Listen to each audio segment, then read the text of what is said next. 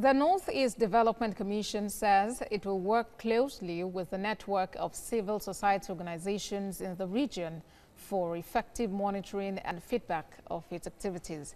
Managing Director of the Commission, Mohammed Goni Alkali, stated this when the CSOs paid a visit to the headquarters of the Commission. TV's News' Jesse Tafida reports. The Northeast Development Commission has continued to execute developmental projects to victims of insurgency in the Northeast region.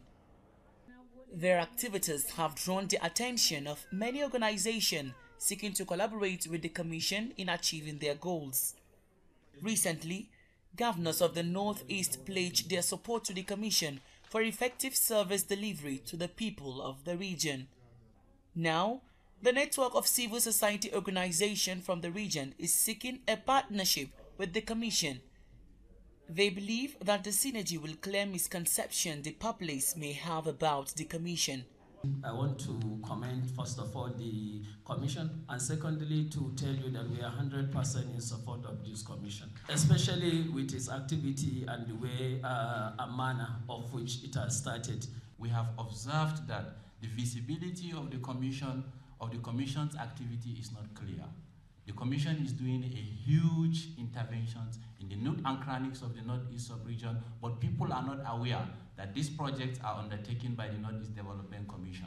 And we believe the Commission needs to work on that in ensuring that every man on the community, every woman on the community understand that certain projects are executed by the Commission.